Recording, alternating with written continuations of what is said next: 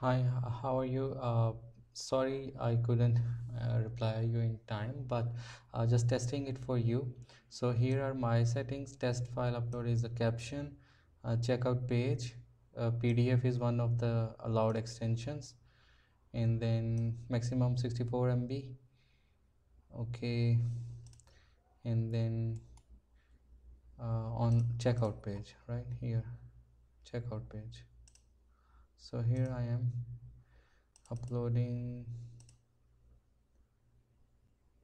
dummy PDF, refreshing automatically, right? This one is working, and when we will we can delete as well. We will place an order, and here is the attached one, right?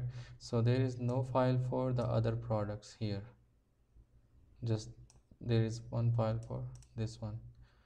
Thank you. I'm keeping this video short. Maybe your problem was some cross browser issue. What browser you were using, you can tell me, maybe I can help you.